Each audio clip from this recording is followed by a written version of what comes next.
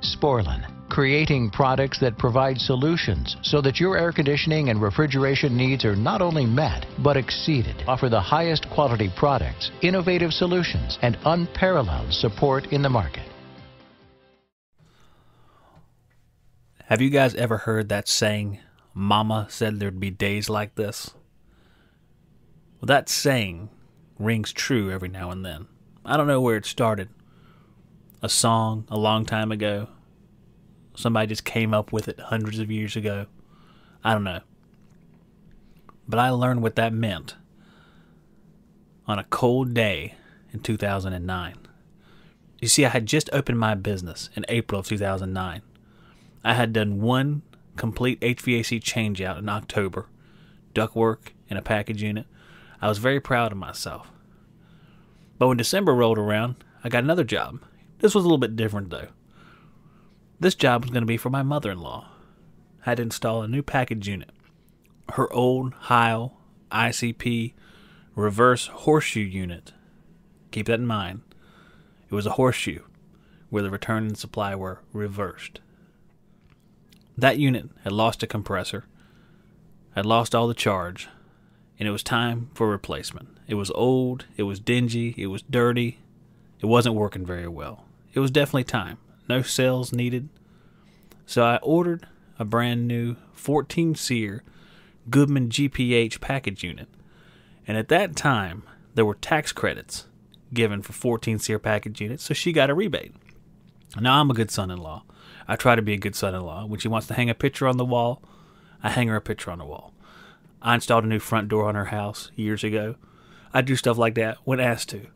So for this job, I charged her a couple $100 for me to put it in. A couple $100. Truth be told, I probably made minus $2,000 on that job. Mama always said there'd be days like this. Keep that in mind. So I went to install this unit. I was doing it by myself for the most part. My brother helped me roll the unit up, roll the old one away. We put PVC rollers down, roll the units. It was pretty easy. We used to have a method where we get a dolly or a hand truck on either end of the unit, lift it slightly off the ground. It was almost like having a unit on a cart, except it had more mobility. So we moved that new unit into place, and I got to ducting that unit. I ducted it up like I would any other unit, keeping in mind that the old Heil horseshoes were reversed. So I just went about my business. I worked all day. It was getting late in the day, just short of closing time at Johnstone when I fired that unit up. When I fired it up, it had the nice conditioned air coming out. Coming out of the return, that is. And all the supplies were sucking in air because I had tied it in reverse. I didn't put two and two together, and I knew better. I'd worked with those Heil horseshoe units a long time. When I first came up, that was very popular. My father was a Heil dealer. We installed a ton of Heil units, including the horseshoe. I knew better, but I did it anyway. I wasn't thinking. So I had to get under the hood of that unit, because there's a hood, or as my buddy Ralph calls a doghouse, where the ductwork goes from a package unit to the crawl space. In North Carolina, it's very popular to have a package unit with ductwork going into the crawl space. Luckily, I had enough room under that hood to make some transitions that would work. Now, were they static friendly? Probably not. Probably not.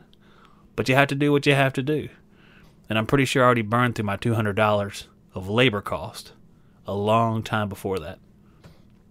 So I finally got it turned around. Luckily, it was a small package unit, 2 tons. I was able to maneuver some 14-inch elbows and get everything lined up properly. The unit was far enough off the house where I could make my transitions. Was it attractive? Definitely not. Functional? Yes. I didn't take static on that unit because I didn't take static on any unit back then. That was before I really came into my own as far as technological advancements in the HVAC field. Had a pair of analog gauges. Had a vacuum pump with no micron gauge. You guys know. Everybody went through this.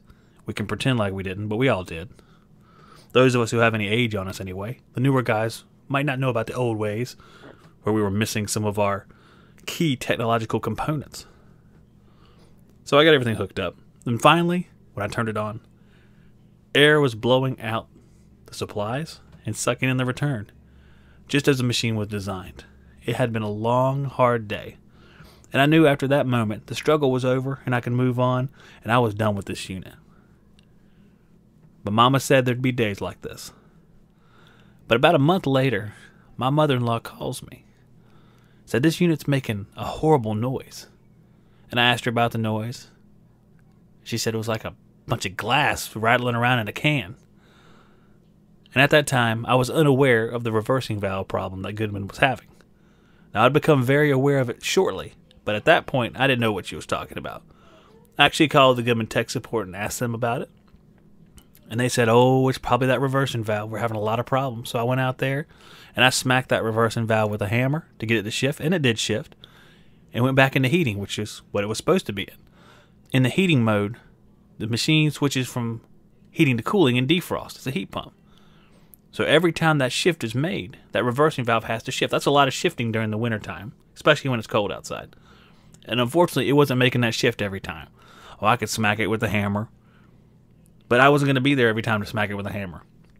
A lot of guys put AC Renew in, just like the TXV issue years later, or Supco 88. I use Supco 88, which is a more old school remedy.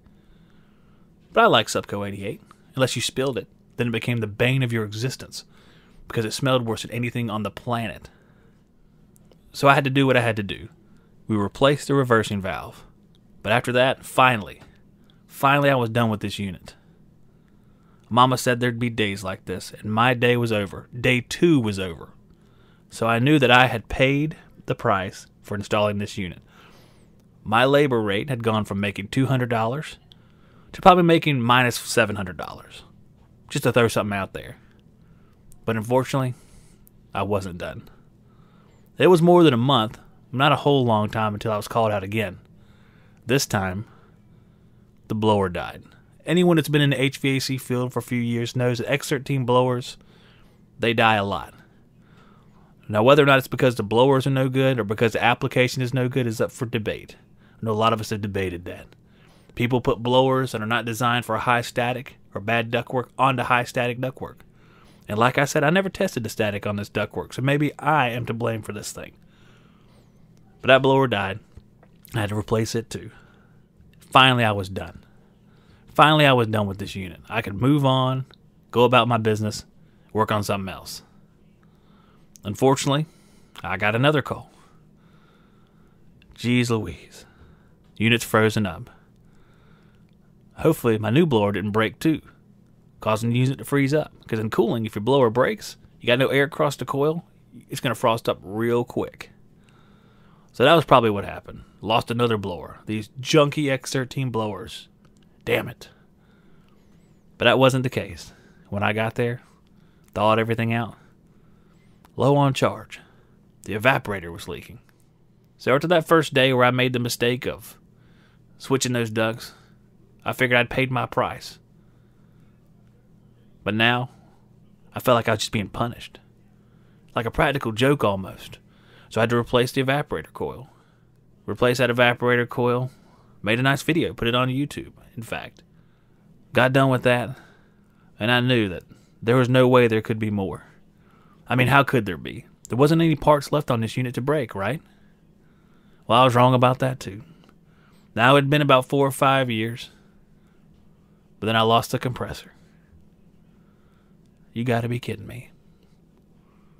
$200 to install this thing, and now I've replaced more parts than I thought the machine had in it. But I replaced that compressor, put that on YouTube too. Might as well get some good out of it. Get some comments.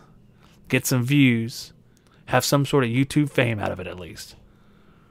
And that was the last thing I had to do on that unit, because I figured I brought my grand total up to minus $2,000 at least. But it's not about that. I would do it again, because it's my mother-in-law, and that's family, and you take care of family. It's just unfortunate. It's not a cautionary tale to say you shouldn't help people. It's just a funny story, and it's only funny because it's in the past. At the time, it was not funny. And I'm sure everybody's gone through stories like that, where you have a unit that's the bane of your existence.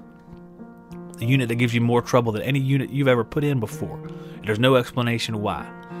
Sometimes you could have followed the instruction manual a little bit better, or lowered that static a little bit more.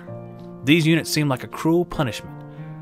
They remind you that no matter how good you are, how long you've been in the field, And I wasn't that good. And I hadn't been in there all that long. But it was a reminder that you're never all the way there. I know a lot of you guys have gone through this before, and so have I. My name is Zach Ciota, and I am the Tradesman.